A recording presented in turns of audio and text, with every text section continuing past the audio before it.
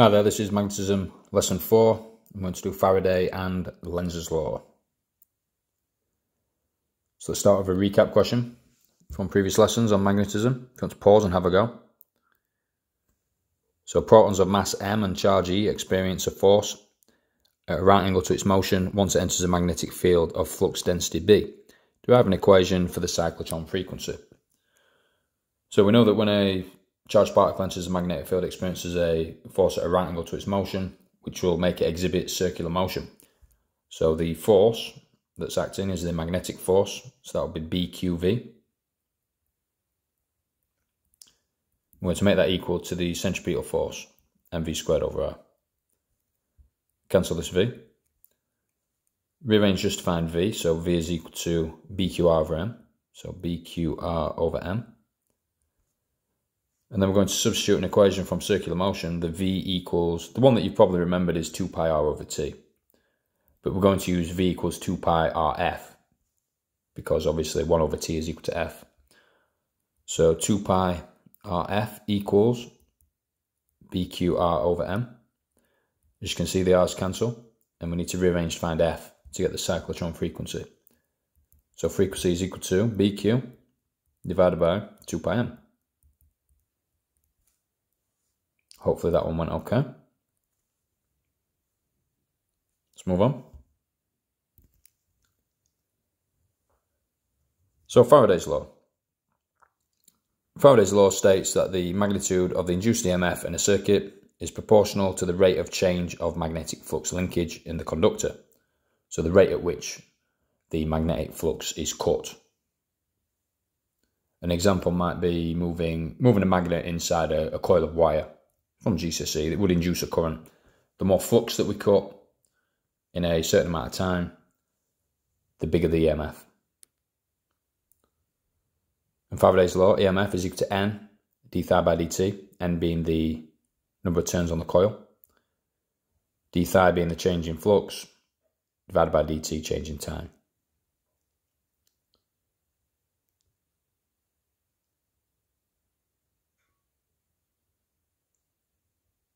Want to make some notes on that?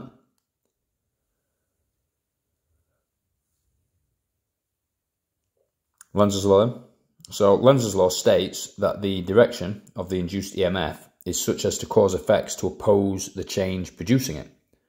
And as you can see, Lenz's law is basically the same as Faraday's law. There's only one difference, and the difference is the negative sign. This actually got Lenz a Nobel Prize. And you might think that's a bit shady. You know, all Lenz did was take Faraday's law and put a minus in front, get a Nobel Prize. However, the negative sign indicates that the current opposes the change making it. And when we're going to go for an example of a magnet falling through a copper conductor through a tube, which you may have seen before. And Lenz actually explained what was happening for this phenomena to occur, which coincidentally got him the Nobel Prize. But in terms of equations, yeah, just a negative sign in front of Lenz's law, in front of Faraday's law. So if you want to pause and make some notes, feel free. Let's move on. So as you can see on this GIF on the right hand side, if you put a magnet through a copper coil, it'll slow down. And what we're going to do is explain how it would slow down, or why it would slow down. And this is what Lenz did. So I'm just going to do a tick list kind of thing, step by step. Remember to pause if you want to make any notes. So a magnet is dropped into a copper pipe, which is a conductor. The falling magnet has its own magnetic field, obviously, and it induces a voltage / current, or therefore a current, in the copper pipe itself. So the current flow in the copper pipe induces a second magnetic field, its own magnetic field. And the second magnetic field, coincidentally, opposes the original magnetic field that created it. Therefore, the magnet's descent will slow. And as the magnet slows down, the amount of current produced will also diminish. And this will reduce the strength of the second magnetic field, and the magnet will fall at a steady rate once an equilibrium has been set. So this is what Lenz described. So Lenz did this, and the second magnetic field that will be produced in this situation opposes the original magnetic field that created it in the first place. Hence, the equation. EMF is equal to minus n change in flux over change in time. It's the idea of the opposing magnetic field that produces this negative sign. Okay, let's move on. So this question then, I'm going to pause and have a go, and then I'll take you through the answer. A flat circular coil of 600 turns and with a mean radius of 1.5 centimeters is connected between the terminals of an ammeter. The total resistance of the coil and the ammeter is 0.5 ohms. The plane of the coil is placed at right angles to a uniform magnetic field of magnetic flux density 0.34 Tesla. The coil is removed from the magnetic field in a time of 60 milliseconds. So we're going to calculate the magnitude of the average induced EMF across the ends of the coil. So let's do that first. So to do that, EMF is equal to N, change in flux over change in time. So what we can do is write, instead of flux, phi, we can write BA. So it's going to be NBA, quite an easy one to remember if you like basketball, NBA over the change in time. So let's put some numbers in. So N, the number of turns, is 600, multiplied by magnetic flux density, 0.34 Tesla, multiplied by the area. Now the area is, obviously it's a circle, so it's pi r squared, so pi times the radius, 0.015 squared. And then divide by the time of 60 milliseconds, so 60 times 10 to the minus 3. And if you calculate that, that gives a EMF of 2.4 volts. Hopefully that one went okay. So I'm going to clear this and then do part B, which is very straightforward now. So average induced current. Current is voltage over resistance. So voltage is the 2.4 divided by a half. So that just doubled the 2.4 to give us a current of 4.8 amps. Hopefully that question went okay. Let's move on.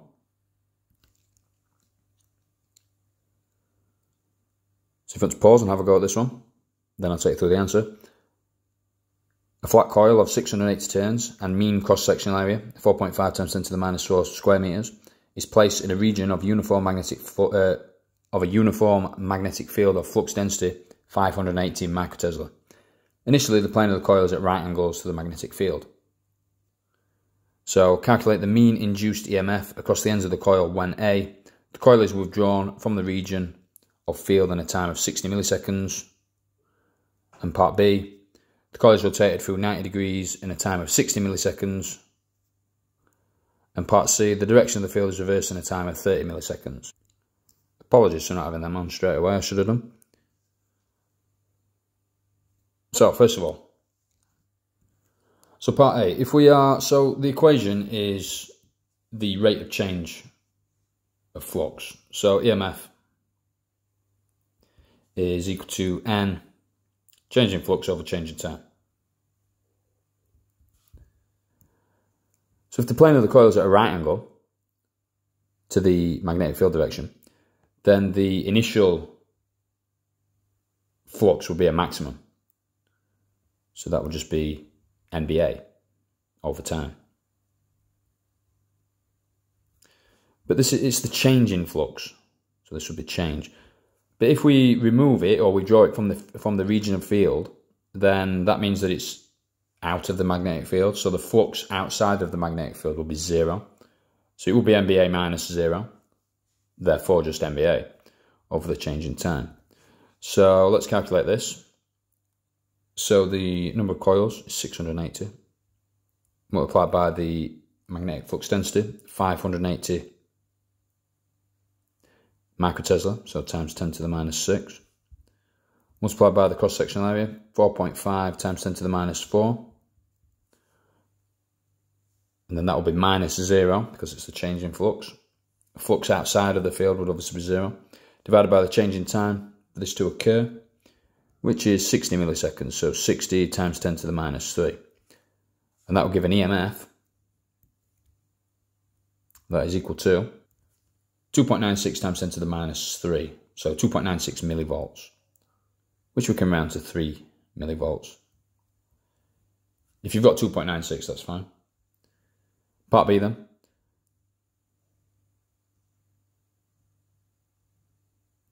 The coil is rotated through 90 degrees. So this is the exact same answer. So the EMF is 3 millivolts. And the reason why is because initially the coil, the plane of the coil, is at a right angle or perpendicular to the magnetic field. So it will be a maximum flux. And if it rotates through 90 degrees, after a 90 degree turn, the plane of the coil would be parallel to the magnetic field. So again, we've got the exact same scenario as withdrawing from the field. It would be the NBA minus the flux after a 90 degree turn, which will be 0, divided by the change in time, which will give us the exact same answer as the first question. Hopefully that went okay. Last one's a couple of ways of doing this. So it says that the direction of the field is reversed. Now, if you've remembered that the magnetic field strength is a vector, then you should have caught with this one okay. So essentially, if we did NBA, so I'll just do this, so that would be 680 times the magnetic flux density of 580. I keep doing that, I'm not sure why. 580, I'll just put microtesla this time just to save room. Multiplied by the area, the 4.5 times 10 to the minus 4. That gives us a value, so the maximum flux, of 1.7748 times 10 to the minus 4 Weber turns. Now, if we are reversing the direction of the field, that means we're going from that at a positive value, so initially, and if we reverse the direction, we're going to get the exact same value, but in the opposite direction. And EMF is obviously given by the rate of change of flux, so it's the flux linkage divided by time. So we're going to have to do plus 1.7748 times 10 to the minus 4 minus 1.7748 times 10 to the minus 4. So it's just double the original maximum flux. So if we do that, so let's basically add them together and then divide by the time, because EMF is changing flux linkage divided by changing time. So we're going to divide by 30 times 10 to the minus 3 seconds. That will give you an EMF of 12 millivolts. You could do that just by looking at the equation. So the EMF is the rate of change of flux. So EMF is NBA over T. And the rate of change of flux was double what it was beforehand, and the time was halved compared to part B. So how many halves going to 2 is 4, so you get 4 times the EMF. So the answer to B was 3 millivolts, times 4 gives us the 12 millivolts. So you could do it that way, or you can do it with the numbers, it's completely up to you. But hopefully that went okay. So in the next lesson, lesson 5, I'm just going to do like 3 or 4 exam style questions on flux and flux linkage and the Faraday and Lenz's law. So I hope that helps, and I'll see you at the next one. Thank you.